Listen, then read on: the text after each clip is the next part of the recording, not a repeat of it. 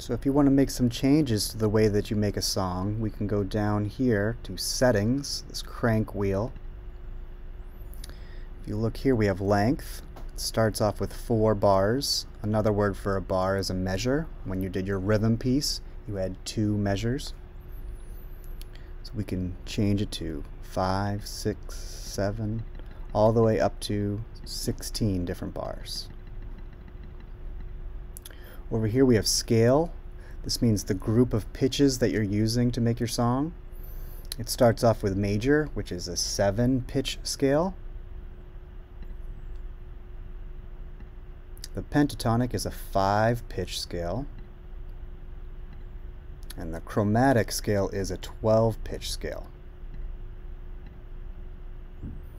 We can start on middle C or high C or low C to make the pitches of your song higher or lower.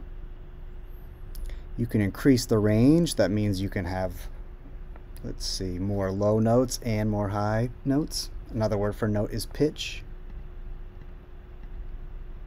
Okay. Over here we have beats per bar.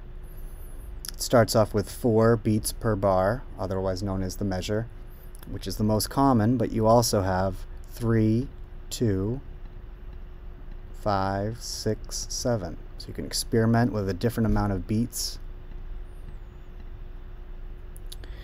We can split everything up into different amounts. Right now we are splitting the beat into 2.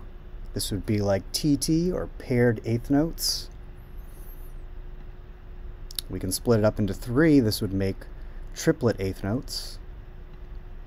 And you can split it up into 4 parts, which would allow you to have what are called 16th notes. Okay, and that's about all the options that you have in settings.